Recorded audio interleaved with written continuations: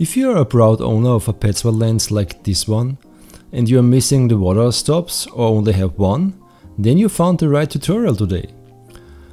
I do this as an example for my Ideamaker 2B and 3B lenses.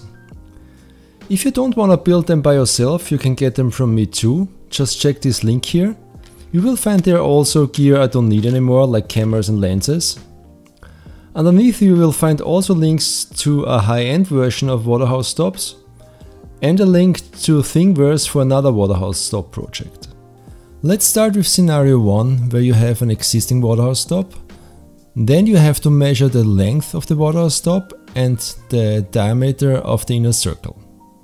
Lots of original Waterhouse stops do have this 45-degree chamfer, more about that later then. Because you only have one Waterhouse stop, you have to calculate the missing f-stops. In this case it's a 290mm Ideamaker 3B lens. For that you just use the focal length of 290mm and divide it by the f-stop you want to create. As you can see, the original Waterhouse stop has an odd value of f4.8, but we will create the other ones like they are supposed to be. Scan your Waterhouse stop and open it in your favorite image processing software. For this project I will use Affinity Photo. The value of this software is great and you pay only one time for it. In Affinity Photo use the selection brush tool and afterwards the refine button to create a precise selection of the Waterhouse stop. After you are happy with your selection, just paint the whole Waterhouse stop black. Now I create a new document in Affinity Designer. You can use Affinity Photo for that too. The new document size is the exact length I measured before. Here I added one more millimeter because I measured at the wrong place before. Now you input your black Waterhouse stop into the new document and adjust its size to match the length of the document. After that you create a white circles in the size of the calculated f-stops. Be sure to center the new circle with the existing one. As a bonus I added a f-stop number to the Waterhouse stop here. After that you vectorize your image to a SVG file. I use Image Vectorizer for that, a markup for €5. As far as I know it's also available for Windows. Or you use an online tool for that. And yes, I could have used Affinity Designer to export SVG files, but not everybody has this software, so I showed you guys another way to do it. So for scenario 2, where you don't have an existing Waterhouse stop, just try to find somebody who has one and can trace it for you. It's important that you get also all the measurements for that. In my case, Lisa sent me this beautiful trace. Thanks a lot for that. Check out her Instagram here and I will write down her website in the description. You found some beautiful portraits there. Thanks so much again for sending this over, Lisa. With the traces you do pretty the same as I did with my scan. Process it like before. I did a little twist here and use the handwritten f-stops of Lisa in the Waterhouse stops, because I like this kind of personal touch in it. Now you could just print it and cut it out from a cardboard and paint it black and you are done. I want to 3D print them, that's why I convert them first into a SVG file. For that I import the SVG file into the Morphi app. That's a pretty cool, very easy and inexpensive app to create 3D images. After importing the image I resized it to the right size. And now I could just export it for 3D printing, as easy as that. But there's one more thing, I wanted to create the 45-degree chamfer as the original Waterhouse stop had. For that I created a cone, placed it in the center of my f-stop and increased the size until it cuts into the f-stop. I changed the height to half of the diameter of the cone to create a 90-degree angle. That makes a 45-degree angle on the f-stop opening. At the end I used the subtract button. And boom, there it is, as easy as that.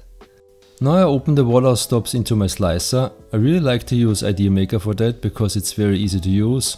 In Ideamaker I use the sequential printing, so each Waterhouse stop is created at once instead of printing all of them at the same time. And then I start printing it.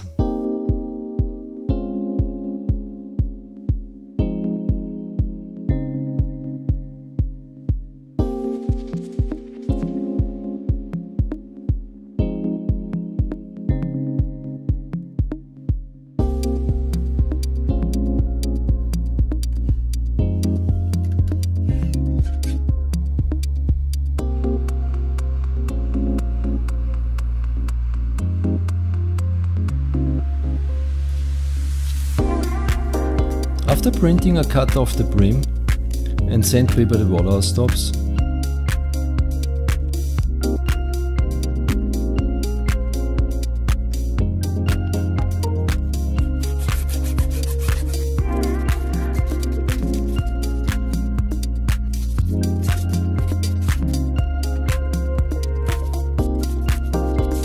After that I wash them and paint them black.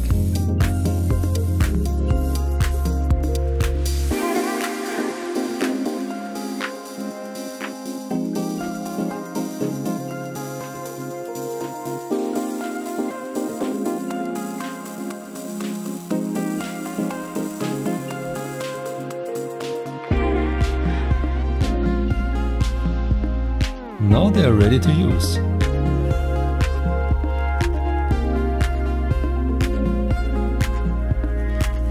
As said before, if you don't want to build them by yourself, check out this link here and I make them for you. At the end there's one more thing. You know I like to tidy up things, so I made a carrying box for them.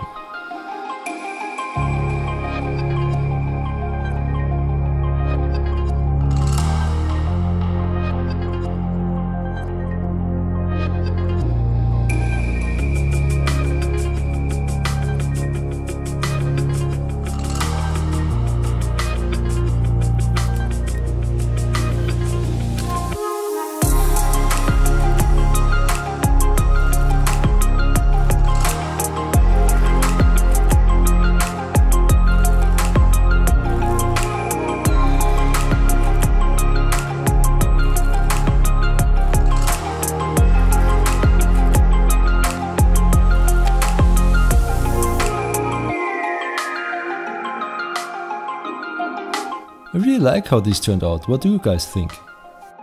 Thanks so much for watching, guys. Hit like and subscribe if you liked it, and activate the bell icon for getting notified when I bring the next project online.